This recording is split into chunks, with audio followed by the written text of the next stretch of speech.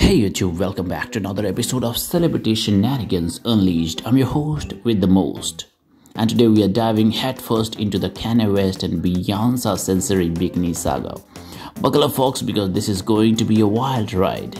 So apparently Kanye West has taken a break from designing Yeezys to showcase his wife, Bianca Censori, in a bikini that's so small it makes a postage stamp look like a bedsheet.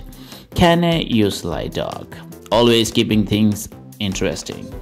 Now the internet is buzzing with opinions and fans are saying Kanye has zero respect for Beyonce. Come on, that bikini is practically macroscopic. It's like she's wearing a fig leaf and hoping for the best. But hold on a second, folks. Fans are also pointing out that in these pics, Beyonce's face looks like a long-lost Kardashian cousin. Is it just me, or did Kanye hit Ctrl+C and Ctrl+V on his ex Kim Kardashian? I guess he's really into the copy-paste feature. I need a new bikini design, something bold, something that screams I'm married to Kardashian again. Oh, and make it small enough to cause a stir, but not too small. We don't want a wardrobe malfunction, or do we?